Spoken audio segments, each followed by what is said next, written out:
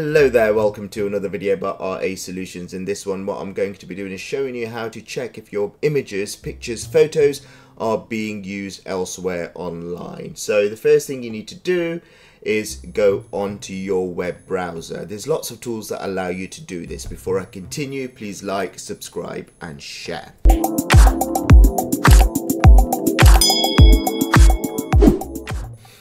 Now, I'm in my web browser, I'm in Google Chrome. I want to, in the URL part, type in images.google.com. That will take you to the Google Images search page. Now in here you've got the search box. On the right side you have your different options, but you want to search by image, which is this icon here, this camera icon. So I'll click on that. Now what it will do, it will ask you where your image is. So you can either paste the link of the image here, or you can simply drag it into here or upload the file here. I'm going to click on upload a file and I'm going to find my logo. So my RA Solutions logo, I want to see if that image is being used elsewhere online by somebody else.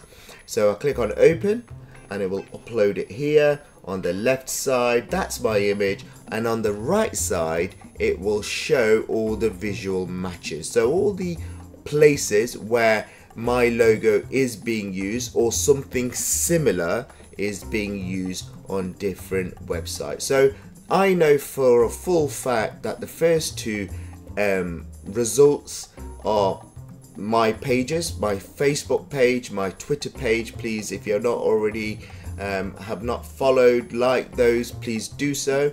But you can see all the places where a similar image is being used. So for example, this one here, this one here, this one here, they're very similar, and there's a few more here. But I am safe in terms of saying actually my logo is not being copied elsewhere, but there are similar ones that are being used there. So that's just a quick and easy video showing you how to check if somebody is using your photos, images, pictures online. You can do this with your own photographs to see if somebody's using those online, just to see if somebody's catfishing you, I guess, or using your profile or pretending to be you. Very good for identity theft here.